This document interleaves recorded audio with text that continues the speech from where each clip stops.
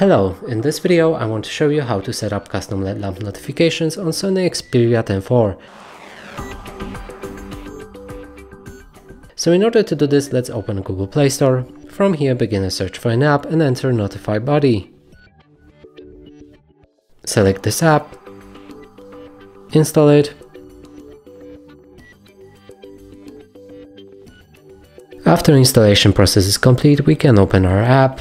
From here, move to the next step, and we'll need to grant 3 permissions to the app. First one is phone permission, click on it and then allow. Overlay permission, here you will need to find NotifyBuddy and allow display over the other apps. The last is notification permission, and do the same thing.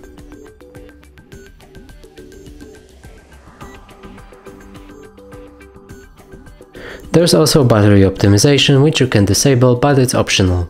Now let's move to the next step, click OK, and we can start using our app.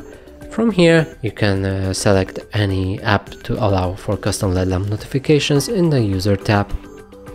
Next is a system tab, and here you'll be able to pick any apps for system bound usage. Now in the active you can find all apps that you've just activated. In the system you can customize the LED lamp, like its place, color, shape, the size, whatever you want, but some of the options are locked behind the premium version.